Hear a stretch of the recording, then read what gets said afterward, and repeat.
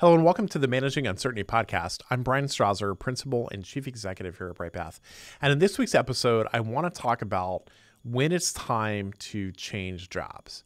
When is it time to seek out a different role and choose to do something different? And this is something I've done several times in my own career, having different positions in various roles related to business continuity and crisis management and corporate security as a whole.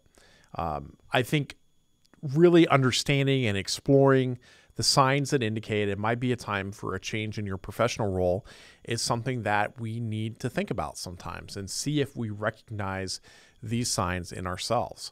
Knowing when to move on is a crucial sign. It's a crucial part in your personal and professional growth. So let's dive into this a little bit. The first one is one of the most telling signs when it is time for change is if you're feeling persistently burned out. If you're constantly feeling exhausted, disengaged, unmotivated, then that's a signal that something needs to change.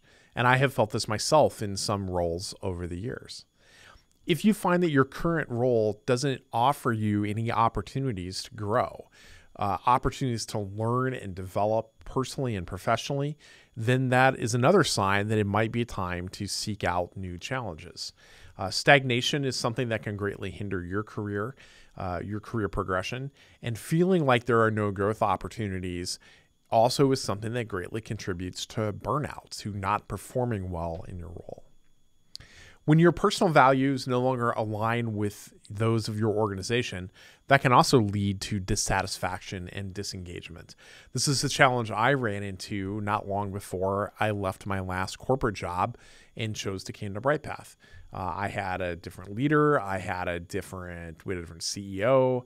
The company had gone through a number of changes. The culture was different, and I was continuing to grow professionally and academically.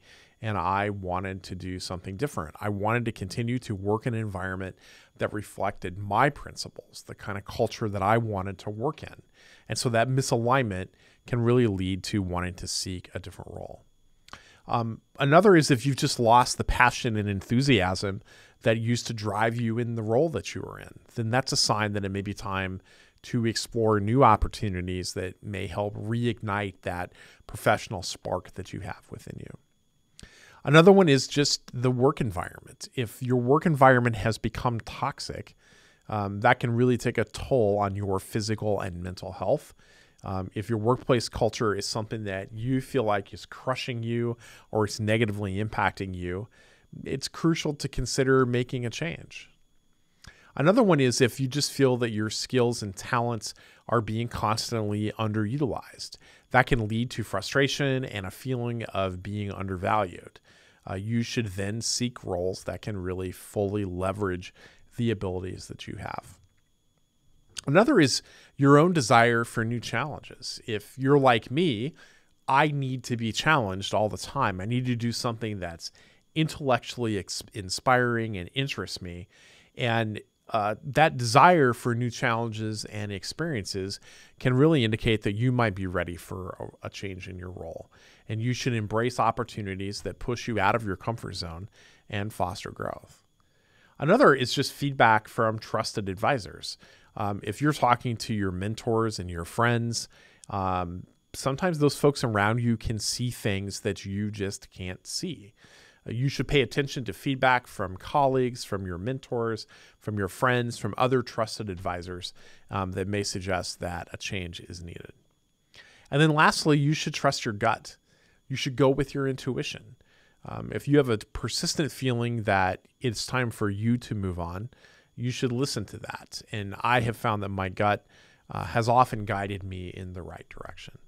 So these are some ideas to think about that you can look within, using these as a guide and determine if perhaps you're at a place where a new role or a transition might be something that would help you be able to move forward and continue your personal and professional growth in a culture that aligns with your values, that drives the passion and the enthusiasm that you want to have for a role.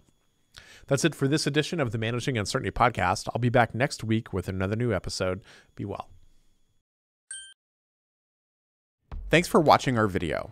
To learn more about how to manage uncertainty and disruption in your organization, be sure to like, follow, and subscribe to our video channel.